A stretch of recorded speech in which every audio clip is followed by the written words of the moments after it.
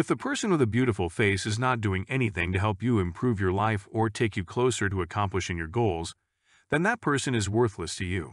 Gentlemen, please recognize that there is a substantial distinction between being kind and acting like a doormat. The following questions will assist you in determining which category best describes you. How much assistance do you extend to individuals who have earned or proved a need for assistance? Do you make an effort to assist those who are attempting to take advantage of you? When you meet a person for the first time, regardless of whether they are a man or a woman, demonstrate basic human decency and compassion. And if you go out of your way to make new enemies, you will bear the repercussions of your actions alone. Despite this, endeavor to remember that you owe anyone anything. I had the most difficulty when I attempted to be a Christ-like person in the world. Regardless of who they are, I appreciate being of assistance to people out of the goodness of my heart. The issue with this way of life is that people are parasites who will strive to extract as much value as possible from you. If you are the type of person who is naturally drawn to help others, you should make it a habit to examine whether or not the recipient of your assistance deserves it.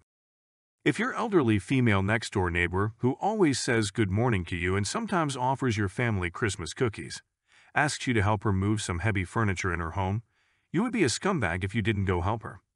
By declining this individual's offer of assistance, you are retaliating against a person who has shown you kindness and taken steps to make your life easier. I'm conscious that it's been 7 lifetimes since I've been in a classroom with these children, but I'm sure you can all think of a cute classmate with whom you flirted and who refused you in a manner akin to a brick wall. She was not amused. She made no attempt to keep the conversation amusing or engaging, and she essentially did nothing but sit there. In addition to not listening to what you were saying, I was distracted. Unless you initiate the greeting first, she will not even bother to greet you in passing.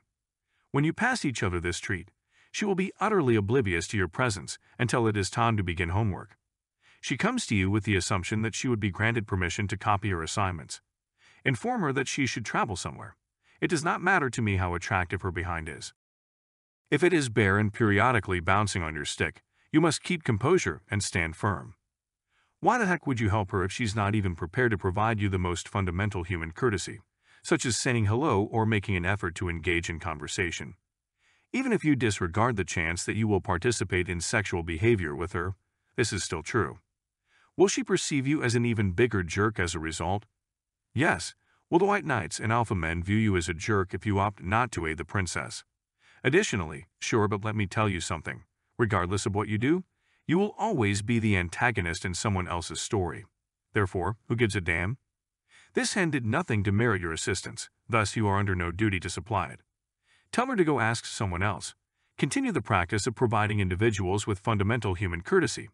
Being cordial and considerate requires no financial expenditure. Be gentle, not weak.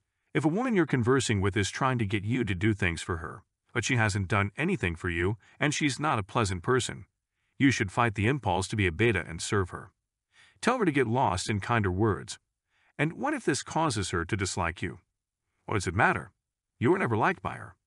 Previously, you were a beta tester who contributed to the success of the team. You have become a lone wolf. Who knows, maybe this will teach her to respect your steely resolve. You are a man. There is no expectation that you will be compliant or subservient. You are the intended recipient of assistance from those who have rendered you a favor. Ignore individuals who do not contribute to the promotion of your cause or aims or who do not improve your day. To help us, please watch this video. Please subscribe and send this video to anybody you think will benefit from it the most.